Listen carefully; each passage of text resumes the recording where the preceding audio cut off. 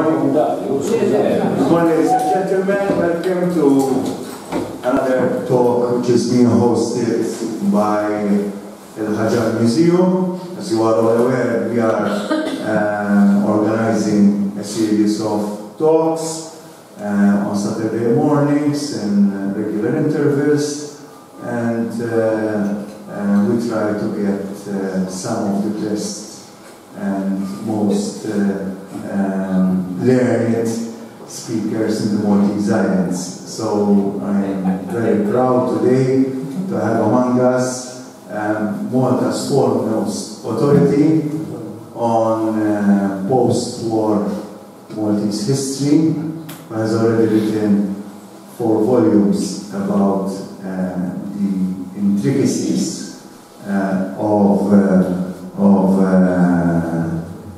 Maltese political history leading to independence. If all of us are now following the ups and downs and the complexities of the debate going on in the United Kingdom, and we have, when most of you or several of you remember as well the debates which took place in Malta, which led to Malta's independence. And it was not a done deal. There were people who were for, there were people who were against, there were people who were skeptical.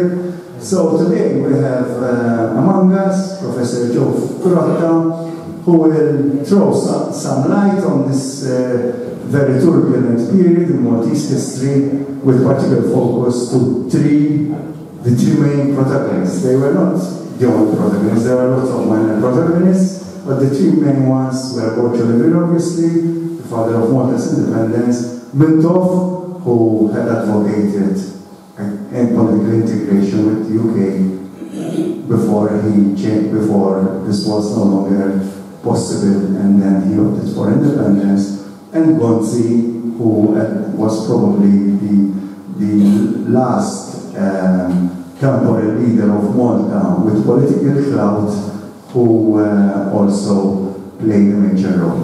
I leave the floor to Professor Joseph Pirotta, and would like to invite you all to welcome.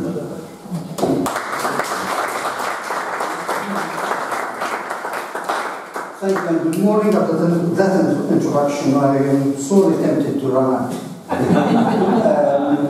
I'm afraid I promise to be here.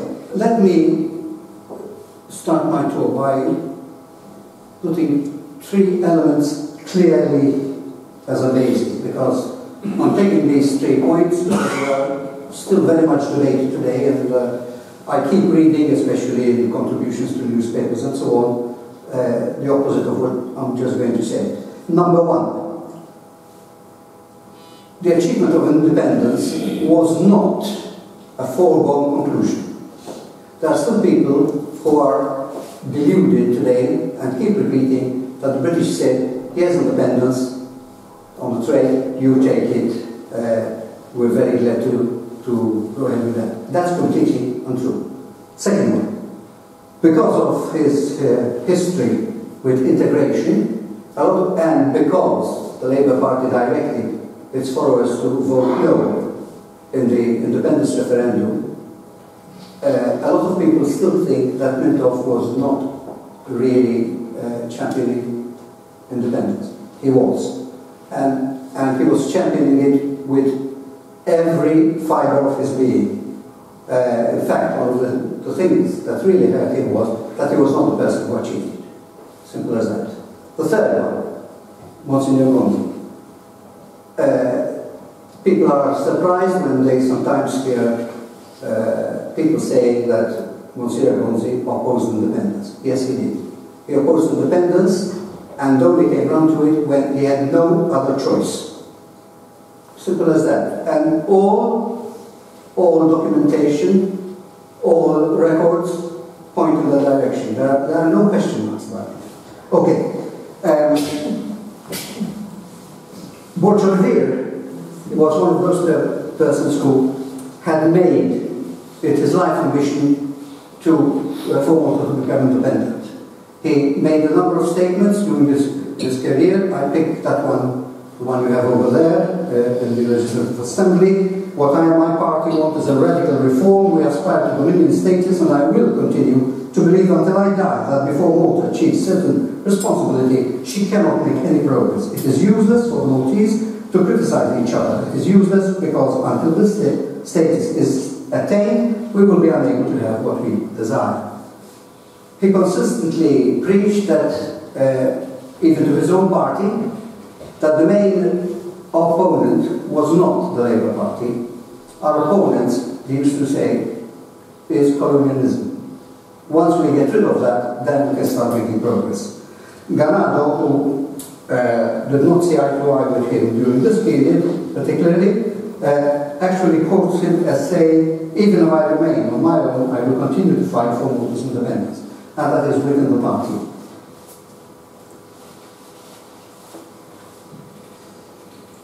Now, he was one of those people that he gets an idea into his head and he's convinced about it. No one was going to,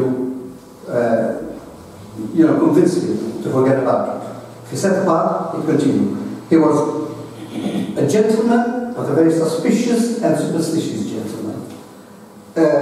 He really abhorred colonialism, but he continually stood up for Maltese rights.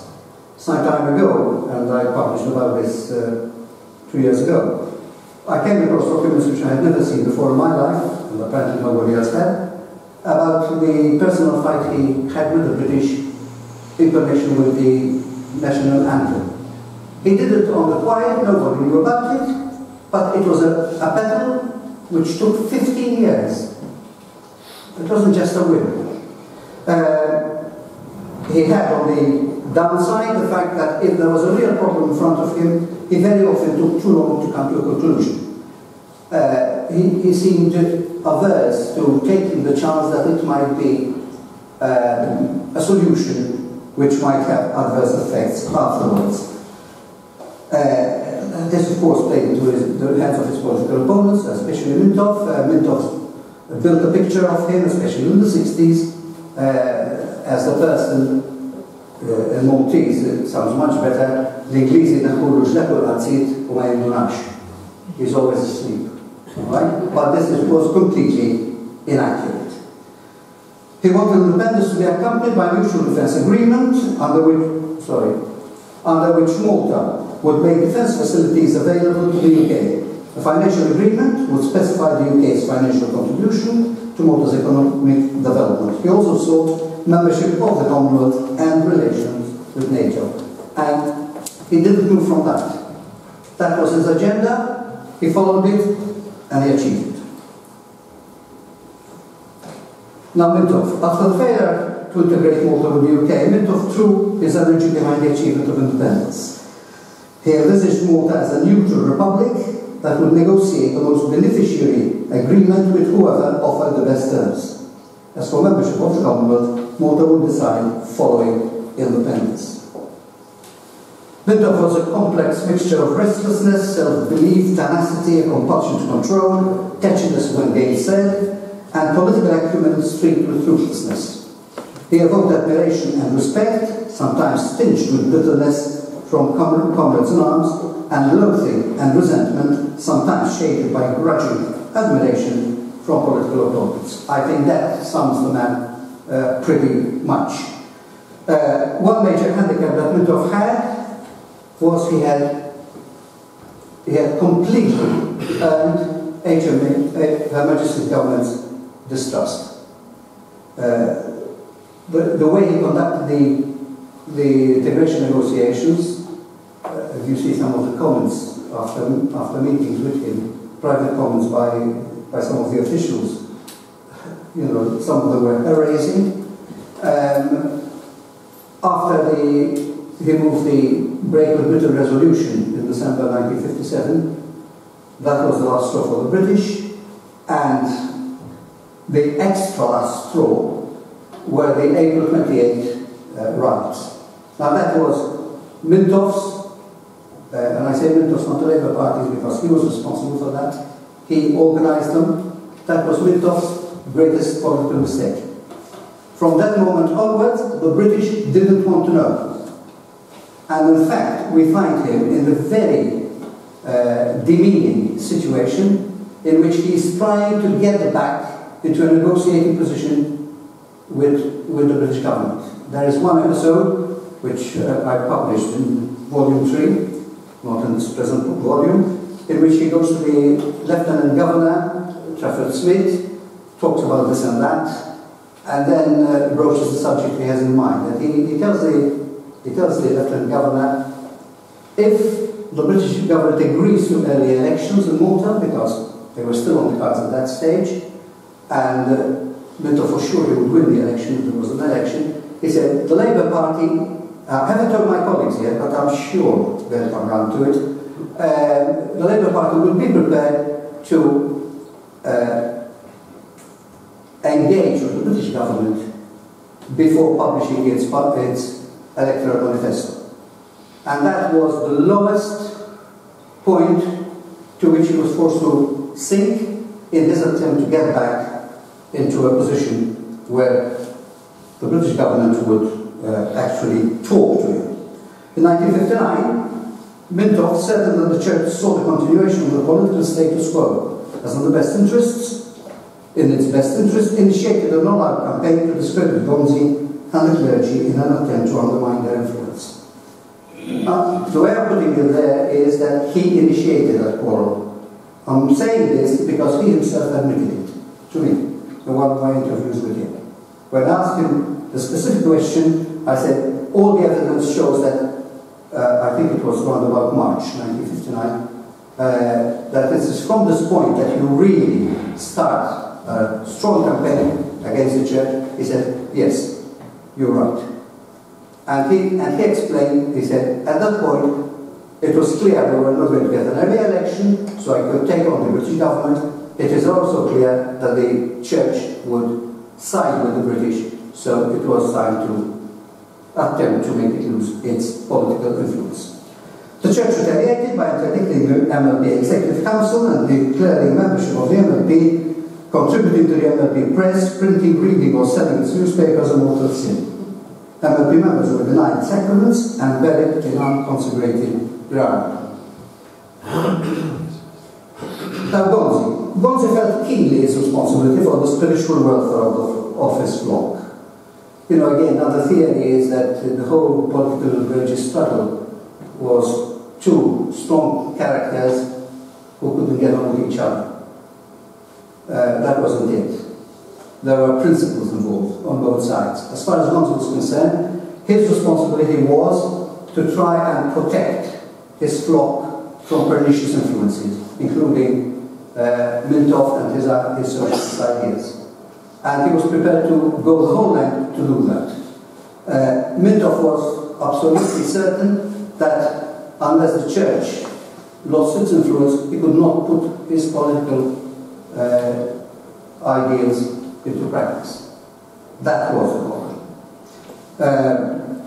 Gonzi would fight anybody who stood in his way, obviously including Mintoff. And during the 1962 election campaign, the church stopped just short of formally declaring that voting for the MLP was a mortal sin. It never declared that, though it conveyed the impression quite clearly. And it never declared that because it was warned by the British not to do that. The governor himself warned Gonzi in a private interview in which he told him that the consequences could be that the election would have to be suspended. So he stopped that. The only place where that message didn't get through was in Gonzi, where in spite of Gonzi trying to convince Monsignor Pace to do the same thing, Monsignor Pace ignored him. Following the election, confessors were instructed to withhold absolution to MLP voters unless they genuinely repented and promised to support the party in the future. Now, an example of the better advice that very often Gonzi got was, sorry, the tomatoes are over there. One example of the better example Gonzi very often got, without, I think, much doubt, was, for example, when confessors were given those instructions, the circular was, to them, was published in Latin. because that way nobody would understand it. The following week it had been translated and it was doing the rounds. So, you know, the idea boggles the mind. Alright? No. Please. Yes? Okay. Oh. No, the other way. You went back. Did I? Yes. Is this okay? No. Alright? Ah! Now, Gonzi opposed independence for two reasons. He sought protection against the possibility of Mintoff becoming Prime Minister, as he believed that Mintoff could create a social state conducive to the establishment of communism. Now, you might be surprised about this, but the fact is that he opposed independence for the same reason he opposed integration. With Mintoff Prime Minister of Malta, who was going to protect the church? That was his fear. You have a lot of, false theories put forward by the church at the time because of he wanted constitutional guarantees, and he really pressed for constitutional guarantees when the British told him, we can't give them because Parliament is supreme. So once he was told that, that's why he pressed, because he knew they were not going to come. He played this game, but he was really genuinely afraid that Mintoff was going to be the person to introduce communism into Malta. He genuinely believed that independence also would spell economic ruin for Malta. He believed this, and he was not the only one on the island. It was a fear which was shared by at least the three centre parties and also by quite a percentage of the population. Neither Gonzi nor the church could afford to come out officially against independence. Their official line was that this was a political matter with which the church did not interfere. Centre parties were seen by a sizable sector as the unofficial mouthpiece of the church, so their opposition to independence carried weight, particularly in a climate of great economic uncertainty. From 1957 onwards, Archbishop Gonzi became convinced that Borg Olivier was too weak to oppose Mintoff. Now, this is another aspect we have to take into consideration. Gonzi had no faith in Borg Olivier. In 1957, he openly asked the party to drop him as leader.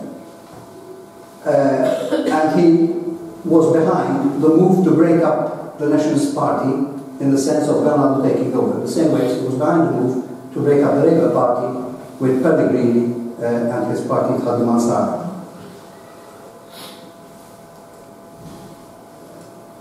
During the election campaign, the PM could not afford to allow the centre parties to be perceived as the effective defenders of the church.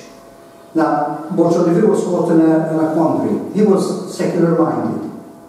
There was no way he could come out and stay aloof from the church. He had to be seen as one of the parties who was not going to in any way harm the church. So you have the Nationalist Party as one of the five parties taħt umbrella, under the umbrella, right? But what is significant is that you see throughout the campaign, if you look at what he is saying throughout the campaign, he is distancing himself from the other four parties, and he's doing something else, not just distancing himself. He's saying, if you really want to protect the church, your choice, the only choice, is the Nationalist Party, because the others don't have hope of winning the election. They are irrelevant. And that, of course, worked. There you see that cartoon, Common Front. You have Mayberg calling for a common front. The idea wasn't made. The idea came from the church. The church wanted the five parties to make a common front between themselves in a way that they would, all of them would advise their voters to vote for all the candidates of all five parties. Fortunately, we have none of that. I'm not going to mix with the little fry. And by keeping away from them, he managed to outwit them. General election result, PN 25 seats, which within a few months became 20 seats when a member of the Partit Democratico Naționalista crossed the floor. The Malta Labour Party 16, Partit Mansara 4 seats, the PCP 1 seat, and the Christian Democratic Party, which was not a non-starter actually, no seats at all. So a contrasting interpretation of what the election result meant. The PN claimed it had been given a mandate for independence. And, to be fair, every time Borg or senior members of the party addressed a public meeting, and there were plenty of them, during the election campaign, the theme of independence was hammered in. There was no way you could say that they were not advocating independence if they won. The MLP strongly denounced the election as profoundly unfair, but agreed that the majority was clearly in favour of independence. They demanded new elections before independence, and this remained constant up to independence. They wanted new elections before independence. Mintoff did not believe that Olivier would actually do anything about independence. He believed that we would go through the motions, but would not actually do anything concrete together.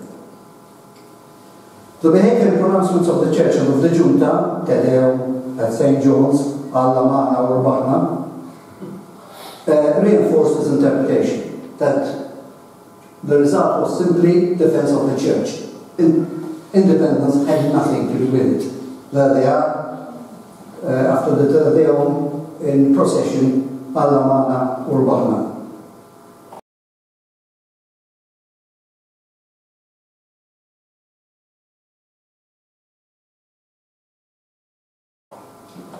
The three centre parties insisted that the people had voted to defend the church by keeping the MLP out of office, not for independence. Partit Mansara and Partit Democratico Naționalista opposed independence until Malta was economically viable. But the Partit Mansara changed its stance later on. It went for a version of a watered-down integration. The PCP were against independence under any circumstances. The Message Services Rundown, announced in February 1962, came as a severe shock. Unemployment was projected to reach 20,000 if industry and tourism took off, and if emigration averaged 10,000 a year. Now, these were the results of two different studies, a joint Maltese government, British government study, and also the result of the study carried out by the Stalker UN mission. Such predictions make the prospect of independence seem more intimidating to most people. Yet following the election, Borg's position vis-à-vis Gonzi was reversed. Now this was a very important change. The church, for all its claims of victory, was shocked by the MLP's 51,000 Soldat Talatzar, soldiers of steel. And this really shook the church. It realized that it had miscalculated, and miscalculated badly. When Mintoff came out with his slogan, 51 soldiers of steel, it wasn't just it wasn't simply, it wasn't one of his propaganda bits. He knew he had a solid base on which to build. And we see him doing that in the following years. The way he reorganizes the party, the way he organizes the media, the party's media, it comes all together, and he ends up with a much stronger party than he started with in 1962. The tables now were turned. Gonzi now needed Olivier to remain Prime Minister, for if he resigned, would open the way to his replacement by Mintoff. At this stage, Olivier wasn't even saying, I'm going to be Prime Minister. He wanted constitutional changes. Unless I get them, he was telling everybody, including the British, I'll resign. Gonzi was terrified that he would do that. And in fact, he kept pressing the British, make sure you listen to what he's saying. Whatever his personal beliefs regarding Olivier's abilities, Gonzi had no alternative but to tread carefully. A shrewd politician, Olivier understood the danger of Gonzi's opposition to independence, but also his indispensability to Gonzi. Likewise, he was equally aware that HMG had no wish to see Mintoff leading a neutral Malta. Consequently, he made full use of both cards. What I call the Mintoff. Again, don't you have a bell or something?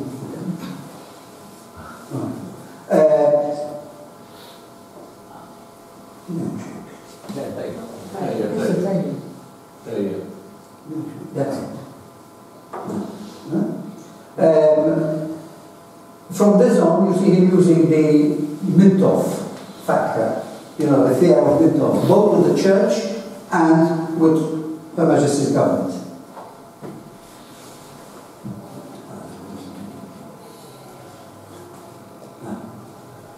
On 28 August 1962, Olivier wrote to Sands, on behalf of the government and people of the island of Malta and its dependencies, I have the honour to invoke for my country the right to be an independent state. I request you therefore to fix as a matter of urgency a date for Maltese Islands independence with the Commonwealth. Now look at Sands' reply.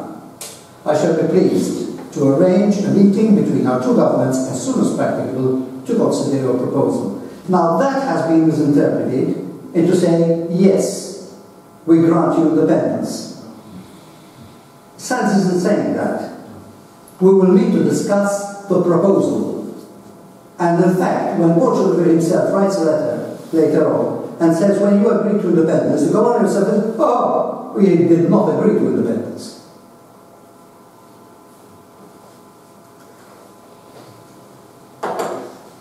The main stumbling blocks that Olivier had to overcome in negotiating independence were the prerogatives to be enjoyed by the Church, Her Majesty's government's new reluctance to grant Malta independence, I'll speak about this later, the defence agreement, and the financial agreement. An all-party Malta Independence Conference was held in London in August 1963. It was chaired by the Secretary of State for the Colonies, Duncan Sands. The parties arrived with their particular agendas. The Centre Party is to spoil the conference, the Nationalist Party to get endorsement of its draft constitution, the Malta Labour Party to have their numerous amendments included. Prior to the Independence Conference, Bishop Galliard had summarized 6 negotiating points put forward in Rome by Mintoff as follows. And these really went around the Malta and really had an effect, this Punti, Mintoff. Now, to be fair, because I think we have to try and make an effort to be objective, these weren't 6 points cast in stone by any stretch of the imagination. These were 6 ideas jotted down by Mintoff as a preliminary in case negotiations started in Rome, and they would be the base for discussion. That's all they were. Separation between church and state, the state to be secular and should treat all religions equally, recognition of civil marriage, privilege of foreign to be limited, censorship of films and books to be the government's exclusive responsibility, violence to be admissible in certain cases. That last one particularly, a lot of that was made about it. He was thinking in terms of what had happened in 1958. Not, you see, Mintoff bluffed a lot. He used bluff as one of his principal weapons. And as we shall see later, one of his great bluffs during this period is that unless everybody agreed to what he was saying, then there would be chaos in Malta. But he was very careful how he phrased himself, as I shall show later on, I hope. The church issue. The church had pressed Garando to include constitutional provisions that would guarantee the position of religion and the church. Mintoff insisted on the introduction of Corrupt Practices Act on the British model. He wanted a change in the electoral law so that it would be impossible for the church to impose moral sanctions. Full stop. That was it. Olivier donned the role of primary defender of the church by going well beyond what the church expected. His strategy here is as I did during the election campaign, I will replace the centre parties as the chief defender of the church.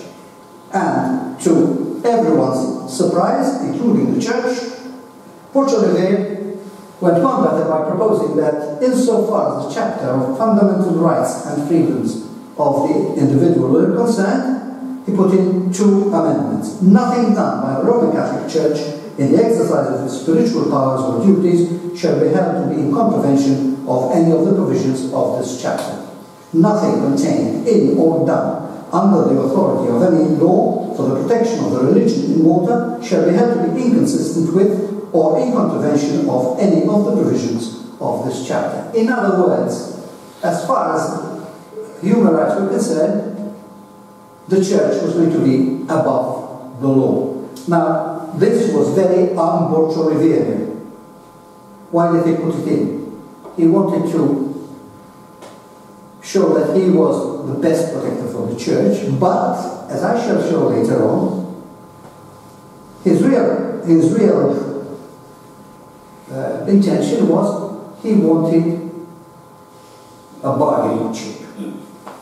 And we shall see him using it later on, or trying to. Since Borg was known to be secular-minded, these 2 sub-clauses took everyone by surprise, including the church. Thoroughly angered Mintoff and seriously worried HMG. No one realized that Borg intended to use them as a bargaining chip.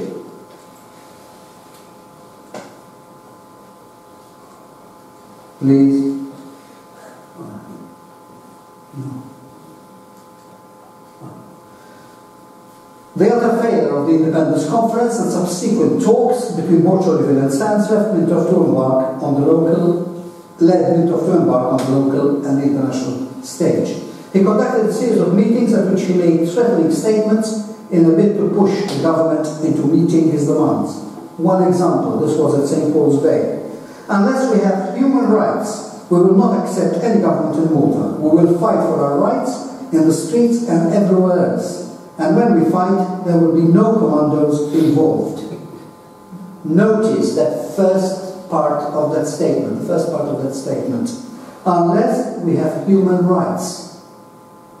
Those were going to be included in the Constitution.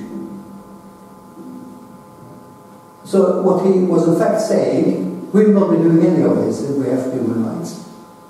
But it sounded very threatening, and he keeps repeating this kind of thing all the time. So you better listen to me, make me part of the whole process, or there's going to be trouble. This was taken extremely seriously, especially by the British. The British, of course, had an ear within the Malta Labour Party Executive Council, and everything was reported the next morning in great detail, after each meeting. And they would try to piece these little things together and build a picture. And in fact, we find Dorman being very, very worried that Mintoff was actually preparing a coup d'etat in Malta. And he stages a meeting of the executive council in order to make preparations for this. Should we make arrangements for the cabinet to start meeting in some place like Slima, where it isn't so pro-Labour, if there's this danger? There was never any danger of this. I took Mintoff to task on this very, very strongly. We had a very long debate on this. And I remember, he said at one stage, he said, "Hey, Mintoff, go to where he was so fooled by this, because I was present, it was very, very hard on this kind of thing. Right? It has been reported that the cabinet actually went to Tarja Gap to case the joint so that they could have a meeting there if there was a coup d'etat. This is not true. Borg never believed it to start with. The cabinet did have a cabinet meeting at Tarja Gap, just in case there was going to be a war, but that was 3 years later, in 1967, during the 6 Days War. I found logins for that. On the international front, Mintoff His delegation visited the Soviet embassy in London. Mintoff visited Egypt's Nasser and Algeria and was reported to have been promised help. During the independence referendum campaign, the MLP broadcast from Cairo. Mintoff also led the delegation to the Soviet Union. He used the MLP's membership of the Socialist International to instigate a debate about Malta by the Committee of 70 at the United Nations. He was building this great picture of all these countries and leaders who were ready to step in as soon as he blew the whistle. Again, most of that was bluff. His utterances and meetings with anti-West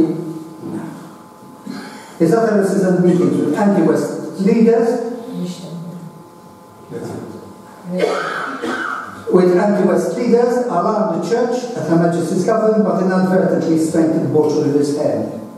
Bolsheviks shrewdly used the anxiety generated to his advantage by adopting the line that if he failed to fulfill his agenda, he would resign, leaving the way open to Mintoff to assume power. He even at one stage told them very plainly, "You force my hand.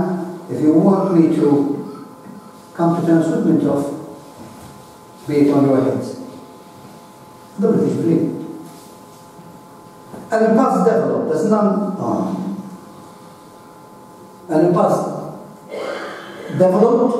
of the parties would budge from their position. The centre parties demanded a referendum on the question of independence. Bolsheviks said, no need for a referendum. The electorate decided in 1962, no need for a referendum. The LP wanted fresh elections. Then Bolsheviks gave them the referendum, but not the way they wanted it. They wanted a referendum, do you want independence? The referendum said, do you approve Malta's constitution as approved by the Legislative Assembly, or the House of Representatives then, right? Which the government trumpeted as a Catholic constitution. There you have it. Vot Iva fisser Malta Cattolika u Libera. That was the line Olivier and his party took. Gonzi was put under immense pressure to come out in favor of a yes vote. He resisted that. He didn't want independence. But he could not afford to give the word that people should vote no. Because what would happen there? Olivier would go. The centre parties were left helpless since the church worshipped its hands of the matter. The MLP were pushed into advocating a no vote that in itself held the PN's argument that the constitution was a Catholic one. If the MLP are saying no, and the MLP are fighting the church, so they don't want a constitution which protects the church. How's that for an argument? It worked. However, no one was aware of the hidden hand of Her Majesty's government. See, things had changed in Britain. After Sands had convinced the British government that since Malta's role was not as important as it was, they could probably afford independence for Malta if there was a satisfactory defence agreement. By the beginning of 1963, the geopolitical picture had changed. They were having trouble in Libya. The Libyan government, under pressure from Nasser, wanted to negotiate a treaty with Britain. They were having problems in Cyprus, and there were grave questions whether they would be able to actually use their bases there. So only Malta was left in the Mediterranean. We can't afford to lose Malta. And suddenly the defence departments were arguing in the British cabinet, we can't afford independence. On the other hand, Duncan Sands was saying, but just a moment, we've promised independence now, we've passed that stage, we can't go back on our word. So what do? I've got the answer, says Duncan Sands. We'll make sure the referendum gives an inconclusive result. And that way, we can say, we need to postpone independence because the Maltese don't want it. And how did he plan to do this? You look at the last paragraph there. Sands, a Tory MP, would not, ostensibly on holiday in Malta, to go around the leaders of the centre parties to convince them that they should urge their followers not to abstain from the referendum, but to go in and actually put a blank vote. So that he would then be able to count the blank votes and say these are legitimate votes. If you don't go, you have no say. You've abstained from taking a decision. If you went there but put in a blank vote, he's going to say, you went there but show that you don't want this. Would not even goes to Gonzi, tells him, you don't want to know. It's not in the interest of the church. Push these three leaders to come out with that. It only works partially with Ganado. Ganado's party advocates either a blank vote or a spoiled vote. The others say boycott.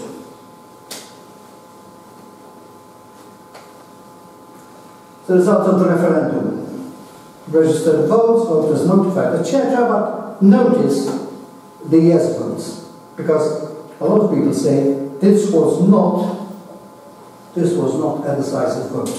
The yes vote, 120,633 said yes, 54.47 of valid votes, 50.68 of votes cast, 41.9 of those entitled to vote. Now contrast that with the no vote, and you will see that the yes wins every time. And in fact, when they meet in cabinet, British cabinet, after the result, and after Sands has taken advice from Wakefield, the British commissioner in Malta, because he said, I'm going to say it's inconclusive, and Wakefield said, don't do that. You will be throwing a stone on your own foot if you do that. It's a mistake. You can't interpret it that way.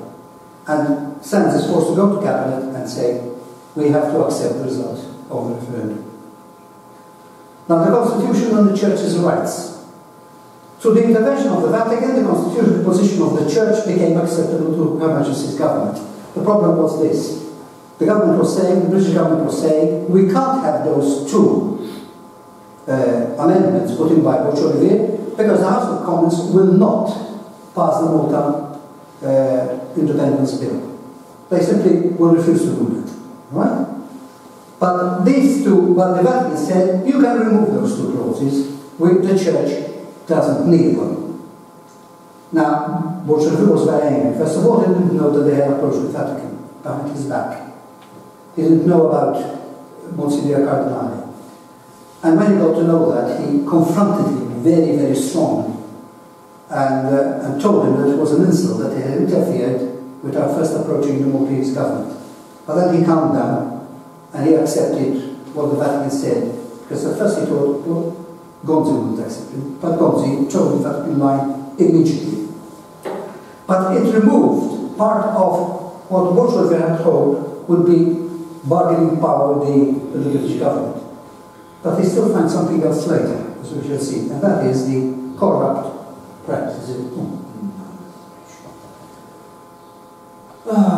What age does the Corrupt Practices Act, as we shall see. The financial agreement. Here the two sides started quite far apart. Olivier wanted a 10-year commitment. The British were only prepared to give a commitment of 1 to 3 years. There was also a chasm between the 57 million demanded by America and the 8 million initially offered by Britain. HMG increased its offer to 40 million, but with a tie-up between the financial and defence agreement. As long as the two go together, tied together, then we'll go as far as 40 million. Olivier refused the link and held out for 40 million plus, as we shall see. In fact, he got 50 million, he got an extra million for restoration of monuments. The dockyard was passed totally into the control of the British government, and the British also agreed to continue to finance the conversion from a naval dockyard to an industrial one.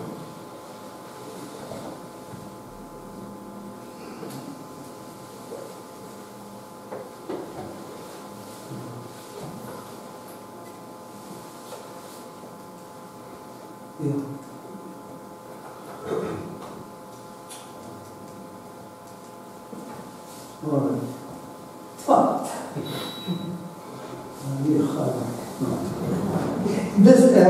defence agreement, this was a much greater challenge, for on its completion depended Malta's readiness, Britain's readiness to grant independence to Malta. Without this, there was no chance Britain was going to concede independence.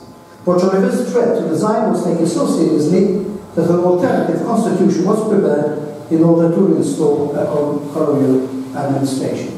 Parallel with the negotiations for the defence agreement, the British government prepares a constitution ready-made so that if Olivier resigns, as he was threatening he would do, they would immediately suspend the constitution, put in the new one, and Malta would revert to colonial government again. You will, I hope, see what I mean, that it wasn't just a done thing, independence that is. When the question was put in cabinet whether it was worth having a defence agreement, if Mintoff might break it when he came to power, because some cabinet members said, now, why are we putting all this stress on the defence agreement? Sooner or later there'll be a change of government. If Mintoff is in power, he'll break it. He's been saying that, and he'll do it. Notice Douglas Hume, the Prime Minister's reply.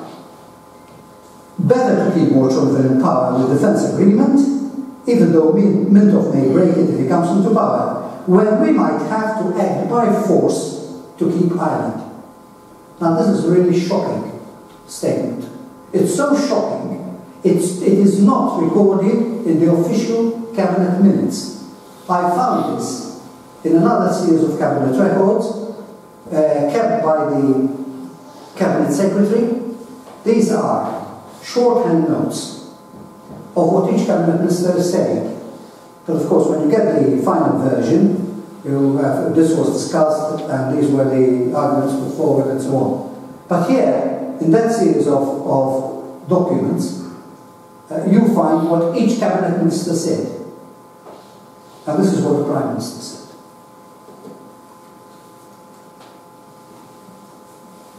The bone of contention was the UK insistence on a free hand concerning storage of nuclear weapons. What Olivier was adamantly against, and in July 1964 the British cabinet was discussing the withholding of independence. At a meeting at Chequers, Douglas Hume assured Olivier that apart from temporary storage in transit, HMG had no intention to use Malta as the nuclear base, but Olivier appeared unconvinced.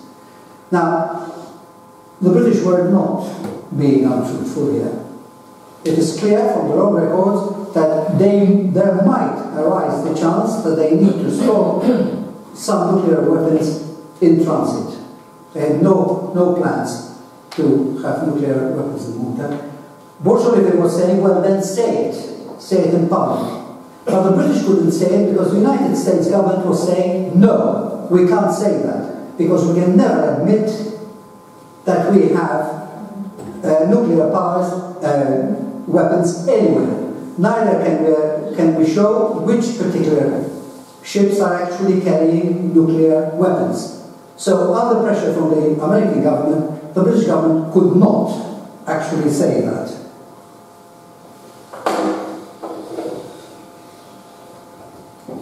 HMG was still insisting on changing also the Maltese electoral law, claiming that unless they did so, unless a Corrupt Practices Act was put in, they would be unable to pass the Malta Independence Bill through Parliament. Fortunately said, no chance. A Maltese law will only be changed or amended by a Maltese Parliament, not by the British government. That's unacceptable. But faced with either not having the defence agreement and therefore not independence, Olivier then uses his bargaining chip. He says, okay, I will sign the defence agreement if you agree not to change the electoral law. He didn't want the electoral law changed. The Labour Party did, for obvious reasons. For obvious reasons, Olivier didn't. This was agreed. And that was or appeared to be the last head. Actually, there was another one, because the British government was under great strain from the Anglican Church to put in a much wider clause in case of the need might arise for protecting Anglican rights in Malta. They said Anglican rights in other churches, but they were thinking obviously of Anglican rights. Anyway, the deal was done. It's interesting that Mintoff had been putting all his cards on the fact that the Labour Party in Britain was saying we will not agree to the Independence Bill unless the Corrupt Practices Act comes in. What happens here is the Prime Minister contacts the leader of the opposition, Wilson, tells him we can't have the defence agreement unless we give in on this. Wilson has an emergency meeting of his own executive, which goes on until midnight, but they decide, okay, we'll play ball. And they drop Mintoff, just like that.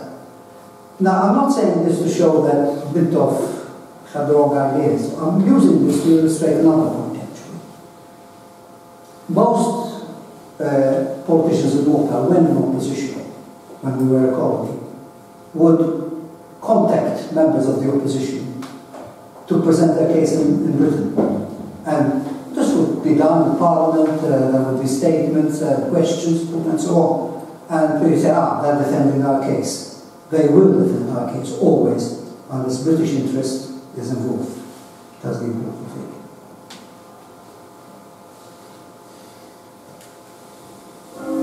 Sorry, I need to go back. On his return to Malta, Olivier declared that it was the best deal in the circumstances. This is what he always said. He didn't say, this is the best deal you could get. The best deal in the circumstances. And here again, difference between Mintoff and Olivier. One day in Parliament, Olivier, when Mintoff was insisting, this is in the 50s, when Mintoff was insisting that something could be done much better, he said, Domingue, il meglio è il nemico del bene.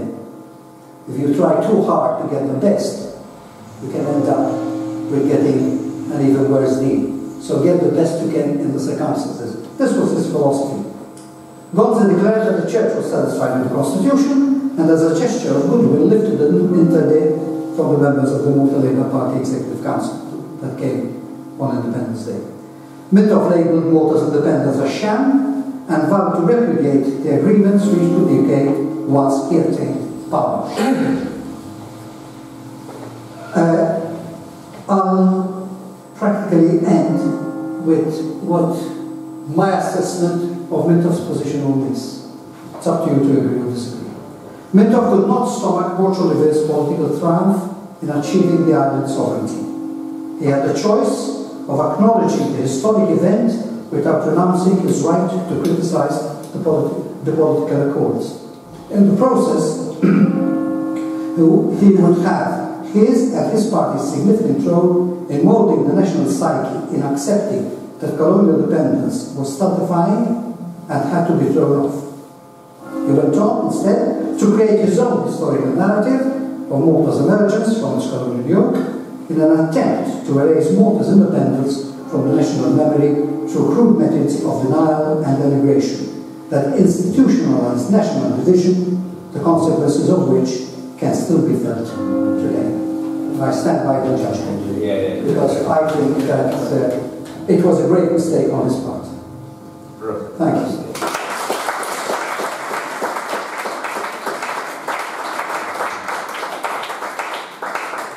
Thank you very much for your extremely erudite exposition, and I would now like to invite questions from the floor.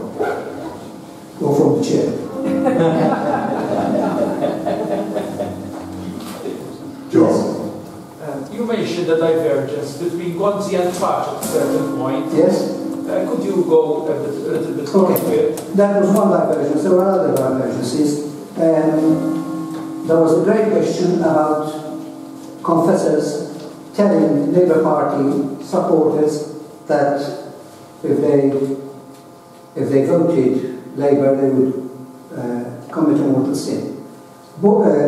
Gonzi had been advised very strongly by the government that this would nullify the election. So he approached Monsignor Pace and told him about it. Monsignor Pace listened very carefully and politely and ignored him.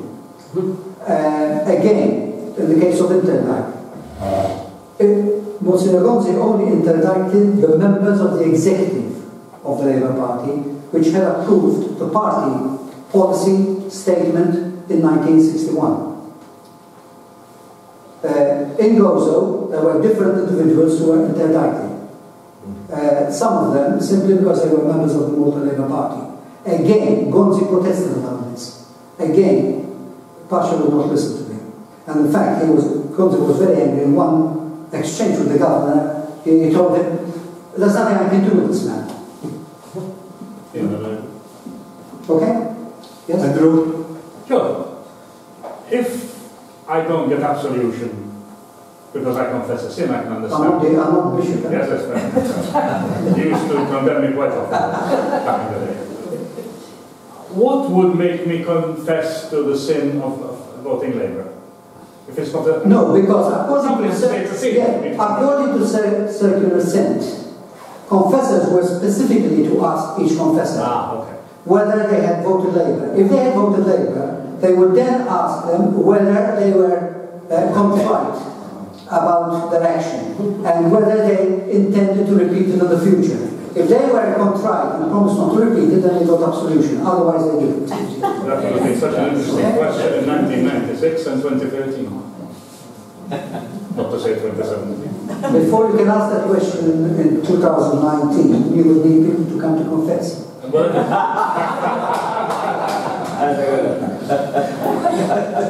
If I may ask a question, you mentioned that you said that the incidents of 28 April 1958 were Mintoff's greatest miscalculation. Would you subscribe to the view that the imposition of mortal sin was also a grave miscalculation? Oh yes, definitely. It was Gonzi miscalculated and the church and those around him miscalculated. They did not look at history and learn from it. For many years, the church went under the mistaken impression, that during the first political religious quarrel, Strickland had been beaten by the church, that Strickland had been, his party at that stage had been destroyed by the church. This is not true. Look at the results of the 1932 election, when supposedly Strickland's vote disappeared. Look at that, at those results. What will you find? You'll find that Strickland's personal vote increased. His party's vote increased. So the legitimate question, then how come the Nationalists elected 21 out of 32 members? Very simply, what the church managed to do in 1932 was bring down the vote. If you look at the percentage of those who voted in 1932 and those who voted in 1930, you will find a significant rise in the number of voters. But the church misinterpreted that. It thought it had destroyed the foundations of Strickland and his party. It hadn't. Strickland supporters told the church in no uncertain word, don't interfere. This is our political choice. In 1956, on the eve of the referendum, integration referendum, Gonzi goes on rediffusion and tells everybody to vote no. Right? Look at the results. 44% of the electorate ignored him. 44%. Malta Cattolicissima. Alright? Telling him it's none of your business. Again, he said it was a triumph. Come 1962, they go to the limit. Once they've interdicted the party, once they've put those mortals in, there's nothing else they could do. The only thing left to them that they could do is take a step back, which they didn't want to do, because they would lose face. entered into Mintoff's hands. So they were caught in their own trap. It was a massive mistake. I was going to ask Professor Pirotta if he intends to publish another volume beyond 1964. Would you like to be responsible for my divorce? Would you like to be responsible for my divorce? I mean, ask my agent over there. In that case, I would suggest that there should be 2 volumes, because it is too thick. No, I had no choice with that volume, and I'll tell you why. Because if you look at the 4 volumes, you will find that they have the same structure. You have a middle section, which is social and economic, not pure politics. Okay? Now, if you look at the last volume, try to put a break between 2, and you find you can't do that without making it artificial. If you come up to the volume which is just economic and social, people will be disappointed. You've got to keep. So I knew it was too long. I cut it back as far as I could.